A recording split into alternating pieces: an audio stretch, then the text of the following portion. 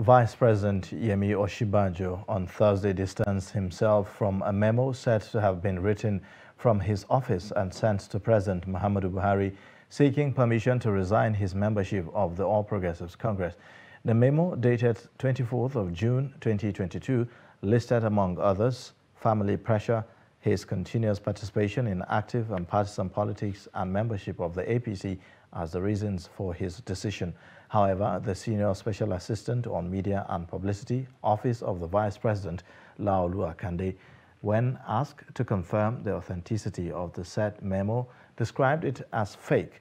According to him, the language of the author of the memo is not that of Vice President Osinbajo, saying that his boss will not write a memo so full of errors.